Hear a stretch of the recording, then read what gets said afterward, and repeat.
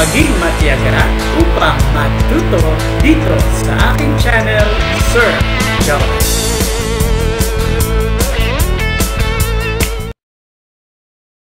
Good day, everyone. Our objective today is about multi-step problem solving involving whole numbers and decimals. This objective is your week 6 objective in your module. So, tuturuan kayo ng sir kung paano masosolve yung problems given dyan sa inyong module.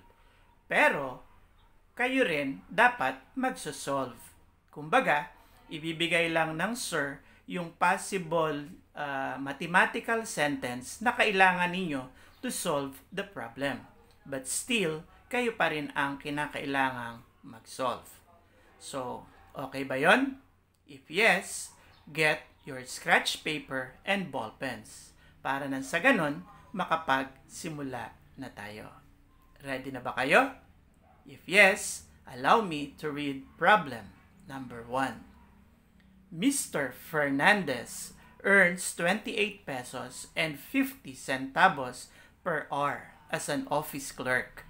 He earns 1.75 times as his regular rate for overtime. His regular work is 40 hours per week. He gets overtime pay if he works more than 40 hours. How much is his total earning if he works 45 hours in 1 week? So, again, kunin na natin ang ating ballpen at papel para makapag-solve na tayo nitong problem na ito. Ready? Okay, let us now begin. To answer this problem, ano ang una nating gagawin? So, let us consider muna yung regular work pay of Mr. Fernandez per week. So, since sabi dito, ang regular pay ni Mr. Fernandez per hour ay 28 pesos and 50 centavos. And since his regular work is 40 hours, i-multiply natin siya by 40. So, ito yung una ninyong kukunin. Okay? Then, pagkatapos, to continue solving, kunin naman natin yung kasunod. Ano naman yung kasunod? He earns 1.75 times as his regular rate for overtime. Kapag nag-overtime si Mr. Fernandez, yung basic pay na 28 pesos and 50 centavos ay imumultiply sa 1.75. Okay? So, ito rin yung kasunod ninyong kukunin. Now, pag nakuha natin yung sagot dito sa letter B, your next step is what? Your answer in B ay imumultiply naman ninyo sa 5. Bakit? Kasi Mr. Fernandez works 45 hours. So instead of 40, nagtrabaho siya ng 45 hours. So there's an excess of 5 hours dun sa kanyang regular work na 40 hours. Kaya, imumultiply natin yung sagot dito dahil yun ang lalabas na nag-overtime si Mr. Fernandez ng 5 oras. And to answer the problem, gagawin lang natin your answer in letter A plus your answer in what? In letter C. Para masagot yung tanong na yung total earning if he works 45 hours in 1 week. Ayos? Ayos.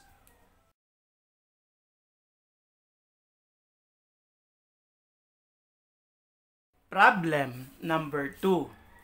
Lucy earns 1,525 a week. She sets aside 15% of this for savings. How much does she save in a year? Hint, 1 year is equivalent to 52 weeks. So, madali lang itong problem number 2. Ang gagawin muna natin is what? 1,525 ay imumultiply lang natin sa 15%, which is 0.15. Then, ito ngayon yung inyong kukunin. Okay?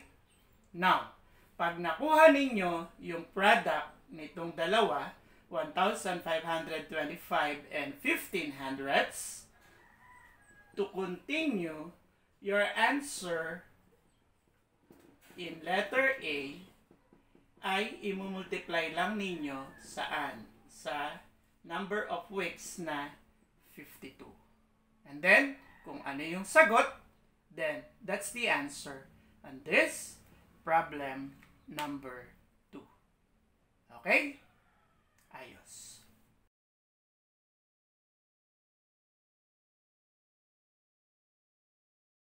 Problem number 3. Mrs. Briones has a monthly pay of 50,000 pesos. The withholding tax deducted from her monthly salary is 5,275 and 75 centavos, or 5,275 pesos and 75 centavos. The question is, what is the actual pay she receives in a year? So, to solve this problem, ano muna ang inyong gagawin? The actual income of Mrs. Briones, kung walang deduction, a month is 50,000. Okay? But since there is a deduction of 5,275 pesos and 75 centavos, kailangan mo siyang i-subtract. Okay? So, kapag nakuha nyo yung sagot dito sa letter A, to continue answering the problem, ang gagawin mo naman ay your answer in letter A, okay, ay imumultiply ninyo saan? Sa 12. Bakit 12? Kasi meron tayong 12 months in a year. And then, kung ano yung magiging sagot dito, so, yun yung answer dun sa tanong na total actual pay she receives in a year. Ayos? Ayos.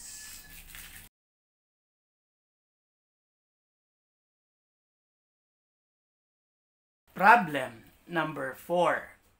A clerk is paid 45 pesos and 50 centavos per hour for 40 hours per week, 1.50 times regular rate for overtime, and double the regular for a holiday.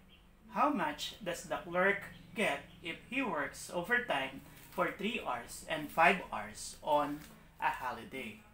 Now, in this problem, i-consider natin na yung clerk ay nagtrabaho for 1 week with 3 hours overtime and 5 hours holiday. So, nagkataon, dun sa week na yon, merong holiday and nagtrabaho siya ng 5 hours.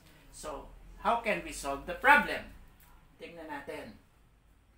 Sa una, 45 pesos and 50 centavos ay i-multiply mo sa 40 hours.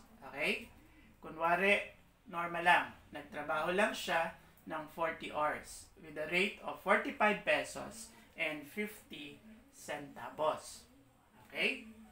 Now, dahil there is an overtime work na ginawa yung clerk, ay di yung rate of 45 pesos and 50 centavos ay i-multiply natin by 1.50 or 1.5.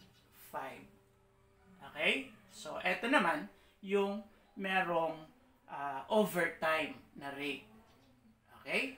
Now, since it is clearly stated na nagtrabaho siya for 3 hours overtime, your answer in letter B ay di i-multiply mo naman by 3. Okay? So, ayos. Tapos na tayo sa overtime. Now, sabi sa problem, double the regular rate for a holiday. Since nag-work siya ng holiday, so ang mangyayari, alamin muna natin, yung 45 pesos and 50 centavos times 2. Bakit times 2? Kasi nga, double the regular rate for holiday. Okay? Now, dahil nag-work siya 5 hours on a holiday, your answer in letter D, imumultiply mo siya by 5. Kasi nga, nag-work siya 5 hours on a holiday. Okay?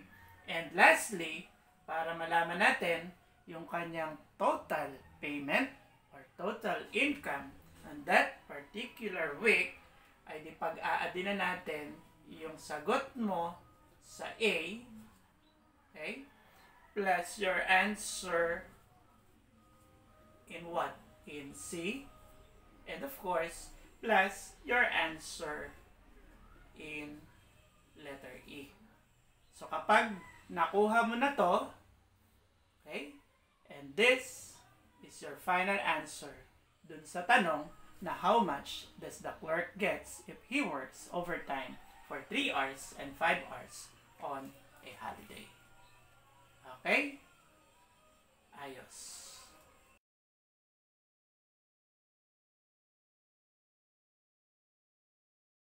Problem number 5. Sarah works 8.5 hours a day from Monday to Friday and 6.75 hours on Saturday. If she is paid 55 pesos and 25 centavos per hour, how much does she earn in a week? Okay? Now, to solve the problem, ang una muna natin gagawin, yung rate na 55 pesos and 25 centavos ay i-multiply muna natin by 8.5. Okay? Kasi nga, she works 8.5 hours a day. Now, pag nakuha mo yung sagot dito sa letter A, so your answer in letter A ay imumultiply mo naman sa 5. Bakit i-multiply sa 5? Kasi nga, she works from Monday to Friday. So, meron siyang 5 days working na kung saan ay 8.5 hours per day. Kaya, your answer in A ay imumultiply sa 5. Okay? And then, next is, tingnan naman natin yung Saturday. So, since same rate, 55 pesos and 25 centavos, imumultiply natin siya by 6.75. Bakit by 6.75? Kasi nga, she also works on Saturday, na kung saan ay 6.75 hours.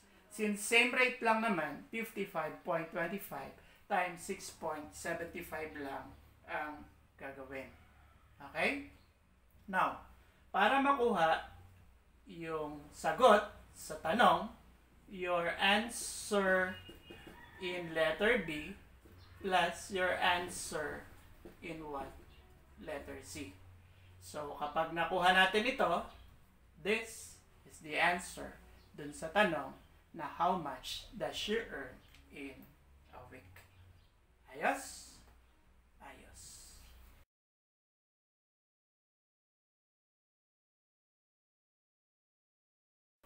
Problem number 6. Our last problem. Mr. Paron sells fruits in the market. Banana costs 25 pesos per kilogram and grapes cost 180 pesos per kilogram. A customer bought 5.25 kilos of banana and 3.75 kilograms of grapes. How much will the customer pay? Okay? Now, to answer the problem, at first, let us have what? The 25 pesos or the number of kilograms of banana bought by a customer is 5.25 kilos.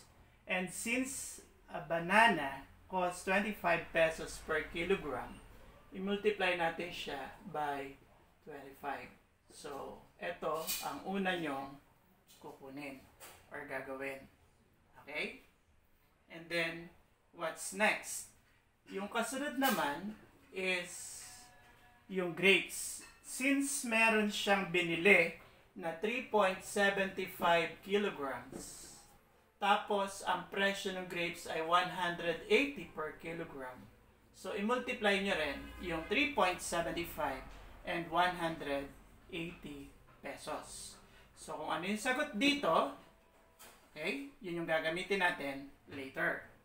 And to get the total amount that the customer paid, ay di madali lang. Your answer in letter A plus your answer in letter B. So this is our final answer. Ayos? Ayos. So, sana lang lahat ng ating examples ay masolve nyo ng tama upang sa gayon ay makatama kayo sa ating module number 6, which is multi-step problem solving involving whole numbers and decimals. Thank you! Muli po, maraming salamat sa inyong matiyagang pakikinig upang matuto dito sa aking channel, Sir Joel. But please do not forget to click like, share, subscribe, and hit the bell button for more notifications. Thank you, thank you!